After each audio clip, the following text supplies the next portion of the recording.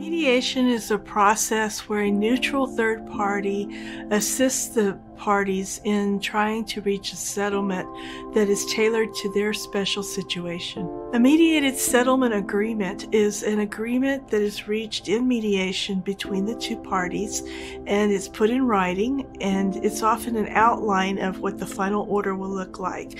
It's signed by all the parties, their attorneys, and the mediator right there that day when you have the mediation, and it is binding. The courts will enforce it. I've been trained not only as a mediator but also as a family law mediator. So I have done a lot of mediations for family law and probate law, both as an attorney representing people and as a mediator.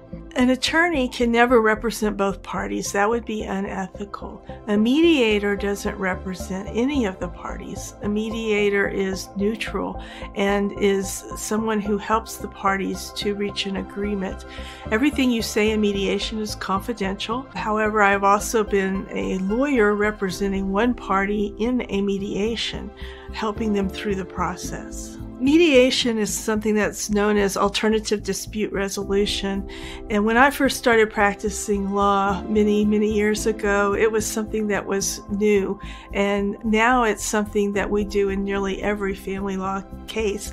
There are many judges that will not allow you to go to trial unless you've been to mediation first. I believe that people hire my firm to be their representation because we listen to people, and they come in here, they feel comfortable knowing that they are going to be heard and they're not just a number. My current and past clients would say that this firm really cares about them and that we really take care of the details so that everything is put into their decree that needs to be in there or into their order that needs to be there. We believe client communication is very important. Every time that we hear something from opposing counsel or from the other party, we will notify the client about what's going on in their case. We return phone calls that day or the very next day, and we check our emails several times a day. We're a small firm, and the advantage of working with a small firm is that you get to know all of the staff of the firm, and all of the staff of the firm gets to know you. My law firm is different from other firms because we really make a point to make sure that everybody on staff knows what's going on with all the cases. We sit down together and go over all the cases together as a staff, and we pray for our clients and we pray with our clients. If I'm a lawyer representing a party who is about to go into mediation, we want to prepare for that mediation by going over the facts of their case and listing out the things that are most important so that we don't forget to mention anything during mediation that they want to make sure gets put into the final agreement. And so we'll talk about who the mediator is, what to expect in mediation, and what topics that we want to make sure that the mediator covers.